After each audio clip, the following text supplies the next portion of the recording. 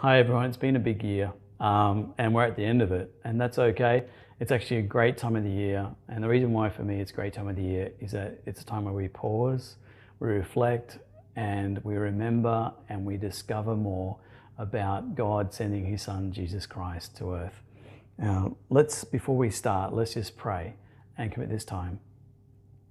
Father, we thank you for sending your Son, born into humanity, born in Bethlehem, born in the mess and the chaos of just normal life. And Lord, we thank you that He came, and He came, Lord, to reveal you to us and to reveal your love, to reveal how much you love us and how much you desire for us to be in relationship with you. Thank you. In Jesus' name, amen. That's the reason for the season, that Jesus came to save.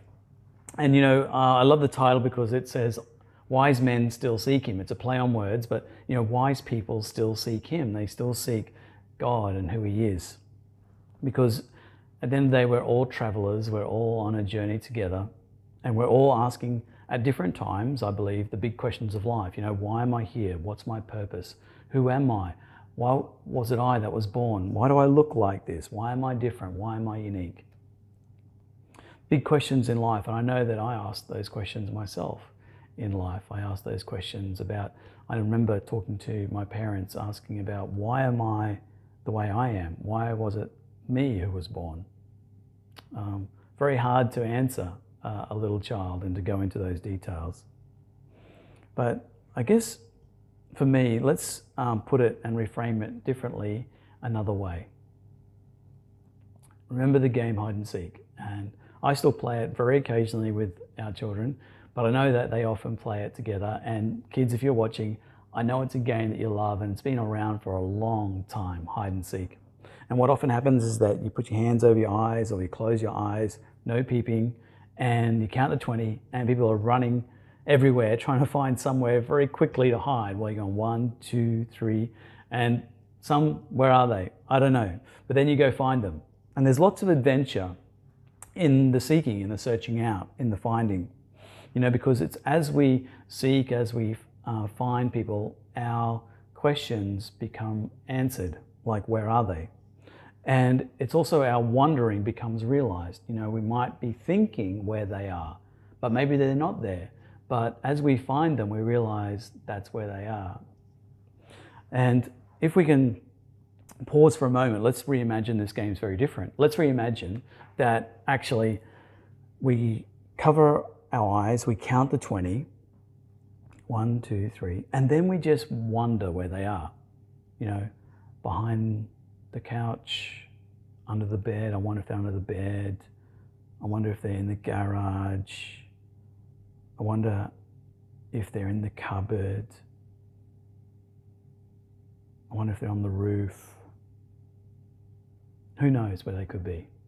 And then we just stop, and then we just finish, and we continue on our day or wherever we are. But we haven't entered into the quest for discovery. That it'd be boring, wouldn't it? But we haven't answered those questions, or our wonders haven't become realized. But what I love is that God has a great promise for us. He says in Jeremiah 29:13 that if you look for me wholeheartedly, if you look for me with the genuineness from your heart, and you will find me. There's a promise there. You will find, because God desires to be discovered. He desires for us to come into a relationship with Him. And it's about wholeheartedly finding God, because He found me.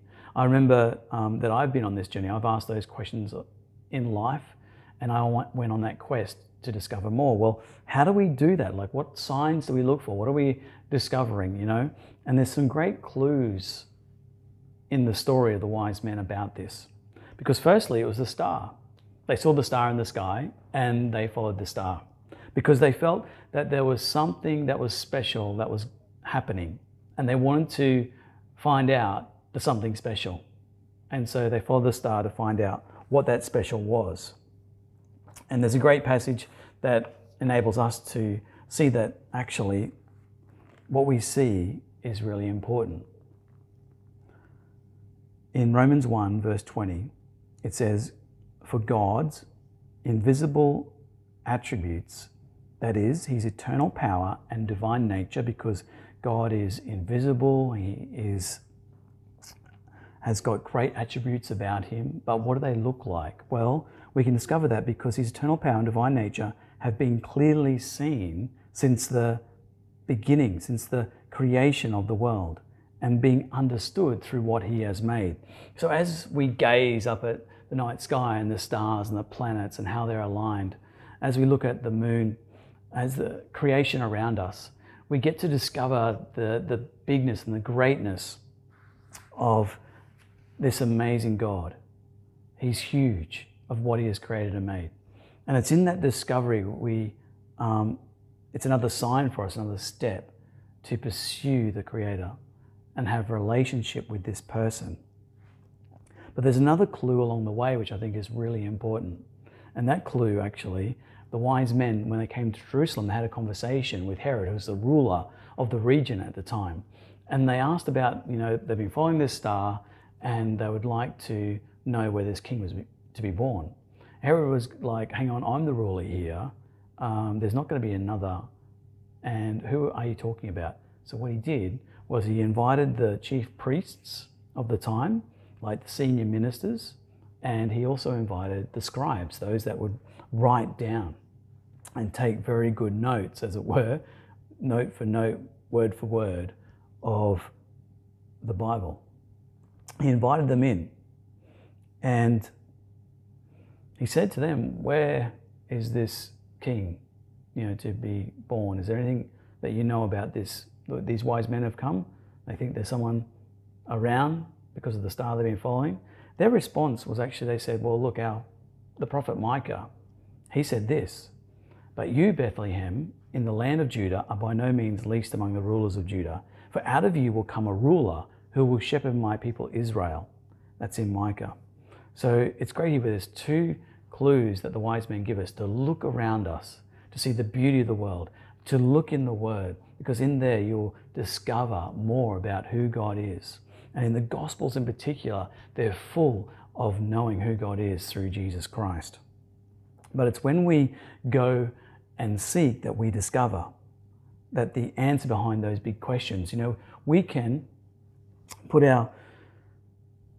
close our eyes and go, what is the purpose of life? Why am I here?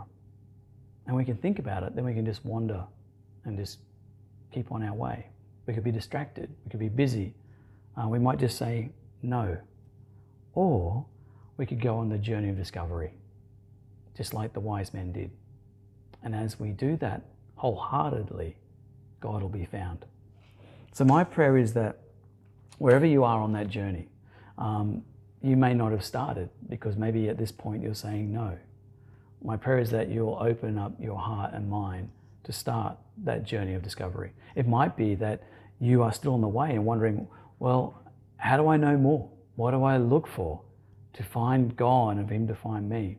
Well, we can start as the wise men did by looking around us and in awe and wonder and amazement. And then look at God's word, the Bible, and see for ourselves and dig deeper into what God has said. Open up our minds and hearts. And as we do that, I believe we'll come to that point where God will say, you are found. Because he desires to have a relationship with us. And as the wise men entered Bethlehem, as they came to Jesus, into that family, into their place where they were, into their home, they worshipped him. It became a realization for them. The star they followed, the sign, led them to Jesus the King. And may that be our response as well, that as we journey and as we discover, that when we see Jesus in our discovery, that we worship him as King, that we have found the Savior who is Christ the Lord. And that is our Christmas. Christmas is a time when our Savior has come. He is Christ the Lord. And I pray that he'll be Lord of your life as he is of mine. May Jesus come again very soon. Merry Christmas, everyone, and have a great holiday New Year.